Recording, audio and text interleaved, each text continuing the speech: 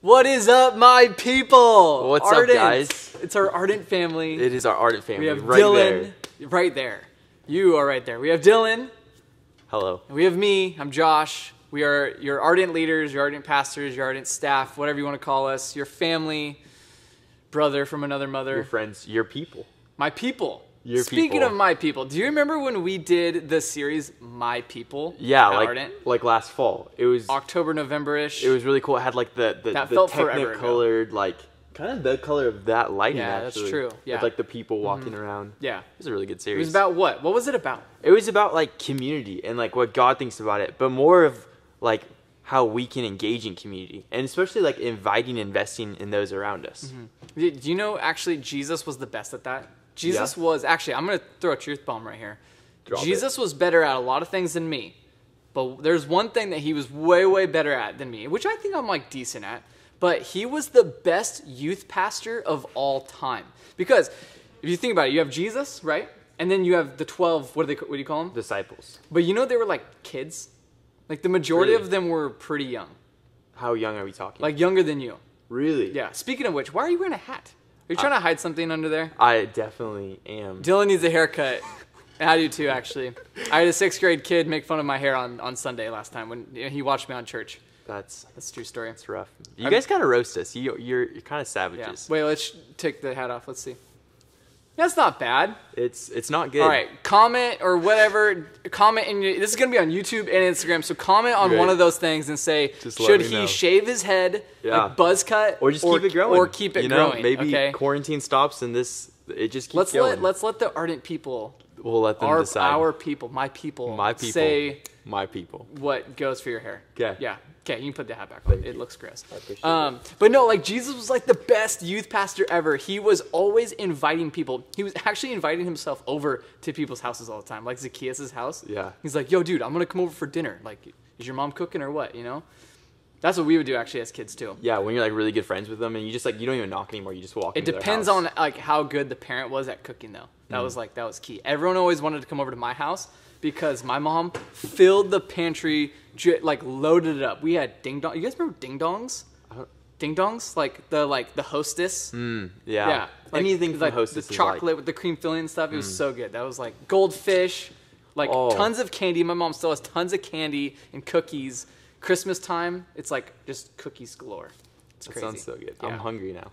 Yeah. That sounds so Anyways, what were we talking about? My people. My people. Inviting and investing. Jesus was amazing at just like roping people in. Like just saying, hey, come follow me. Come and see. Come with me and check out this life that I have for you. And then he was also really good at like investing. And that's where like kind of the whole youth pastor thing was where, I mean, he has his 12 disciples. They were teens, younger than you. Yeah.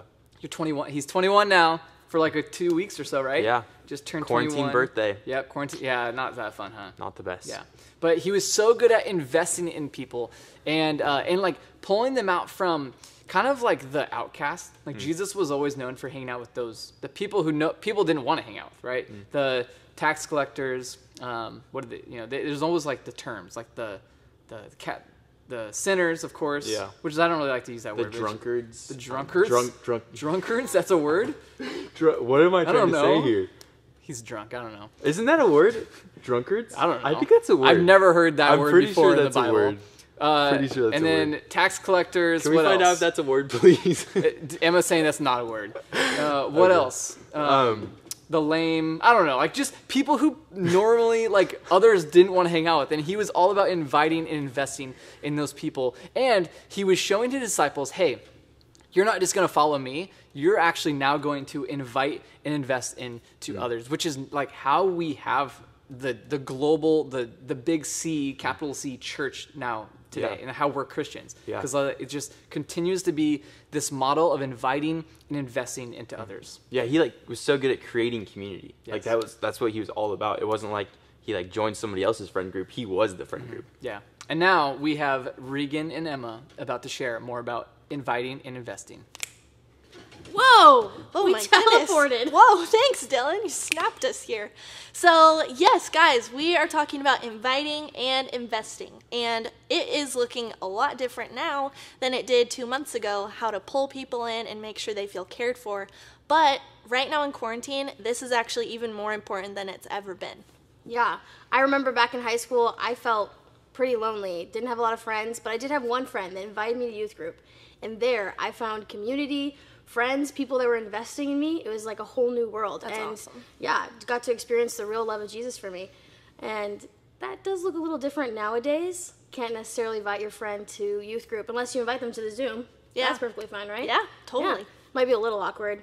I mean, they're already awkward. Zoom is anyways. already awkward, Yeah. so doesn't really matter. Everyone's awkward on Yeah. that. It's fine. But you can invite them to that. But also, just reaching out to people, maybe not even like your close friends, but maybe just people that you could pray about. And God, hey, who do you want me to reach out to from school that maybe I don't normally talk to?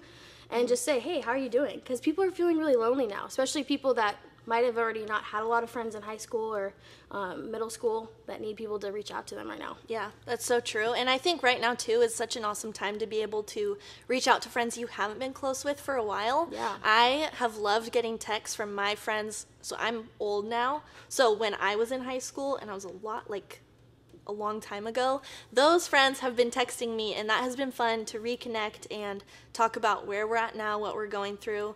Because right now, even if your friend lives somewhere else or goes to a different school, you guys are kind of going through super similar stuff. Yeah. So you definitely have some type of connecting point. So I would totally encourage you guys, even if you haven't talked to someone in quite a while, just send them a text and say, hey, what's up? How you doing? But another thing that we are really excited about that you can invite somebody to is our Unite on May 20th at 7 p.m. here on YouTube Live. We're so excited. I'm so excited. Yes, for that. it's going to be really awesome. fun. Special guests. Yes, secrets. Very, very special. I'm so excited. We teamed up with a bunch of other youth groups, and we're going to put on an online Unite. So if you guys remember our last Unite, oh my goodness, we packed So out many Rolling people. Hills. So I was many like claustrophobic in the Chick-fil-A line. It was nuts. Actually, I'm great. pretty sure they ran out of sandwiches. Yeah. we did. We sold out Chick-fil-A. That's so right. It's a pretty big deal. Pretty big But anyways, we're going to be doing our online Unite on May 20th. And then following that, we're actually going to be doing Alpha online, which we are super excited about. We just did Alpha in the fall with our high schoolers. This one's going to be open to junior high and high school students. You guys can be really praying right now. Who are you going to invite to join you in Alpha? And then how are you going to invest in them throughout our Alpha discussions about faith and life and big questions? So I'm excited about that. You're going to be there, right? Yeah, totally. Yeah, I me love too. Alpha. I'm going to bring my snacks every time. Sometimes I like bringing like crunchy snacks to Zoom because it's Yeah. funny to watch other people listen to me eat. Yeah. So lately I've been eating a lot of like Cool Ranch Doritos. Ooh, What's your snack go-to? hot Cheetos. Oh, yeah, I had a mishap with that, and I accidentally ate a whole bag in one sitting, and I did not feel good after that. So I'm kind of taking a little break from Yeah, it's probably good. from my That spicy stuff's Cheetos. not good for you. Yeah. But we are so excited, and we are happy that you guys joined us today, and we can't wait to see you on Zoom this week. Bye.